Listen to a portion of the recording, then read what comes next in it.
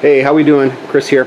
So I got the Trojans in, everything's good to go, but I ran into a problem with my Blue Seas switch and fuse down here. So I installed a 200 amp Blue Seas circuit breaker. And I'll get right to it and I'll show you what's going on here. Let me shut this here. Also put in 2 vents for the cabinet door for the battery bank. And I'll show you my work here. I had to mount it this way because of the battery lugs, because this wire right here goes up into the positive side over here. Okay? And I put some red tape on there. I'm going to leave those open so I can do temperature measurements. And then goes up here and into the inverter, and I cleaned up all that stuff too. This is 1/0 cable, 1/0 battery cable, and what I'm going to do, with thanks from advice from several people, is to go to 2/0 cable. And what that's going to require is number 1, money, and number 2, a whole bunch of connector ends, and number 3, the proper crimping type tool. And I got the crimper tool on order. It's a hydraulic 12-ton, and I'll do a video on how to do all that, but 1/0's going to have to work for now.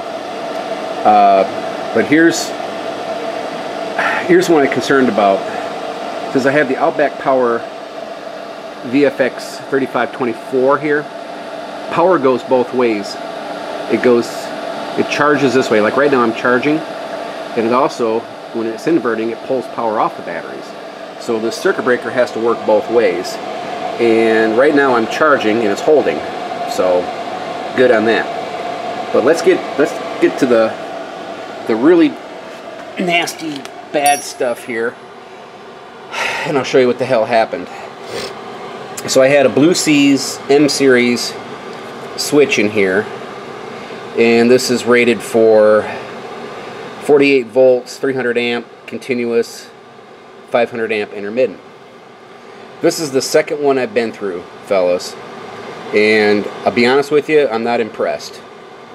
Now they do make an E series instead of the M series here. They make an E series that looks like it's a little bit heavier duty, but this is the second one that I've been through, and I don't know what the heck's going on. I'd like to call these guys and say, hey, you know, WTF.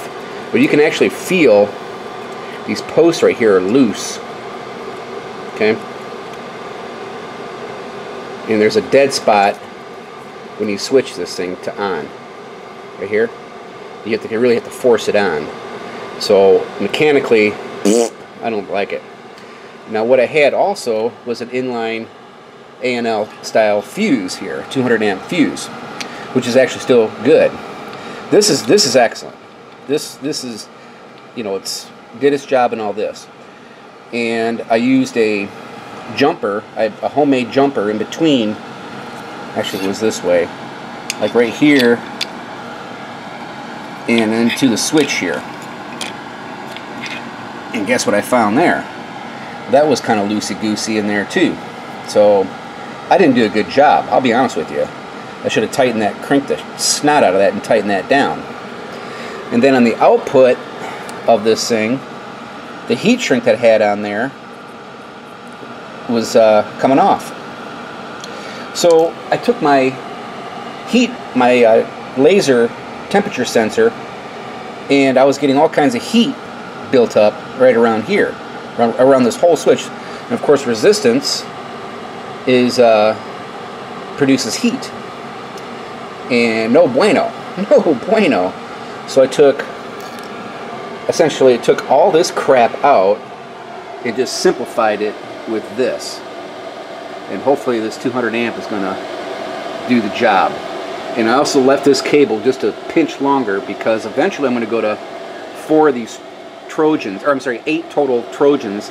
I'm going to set these down lower and have another 4 right here and build build the cabinet over here. So I need to keep this cable longer. That's why you see it's kind of drooping here a little bit. But it's a good solid straight connection now too, which is good. So, all right, more later. I'm going to see how everything works here and get this video uploaded. But I just wanted to show you some of my work here. And like I said before, I'm going to upgrade the 2-aught cable with good connectors and crimpers and all that stuff later on when I get the funds.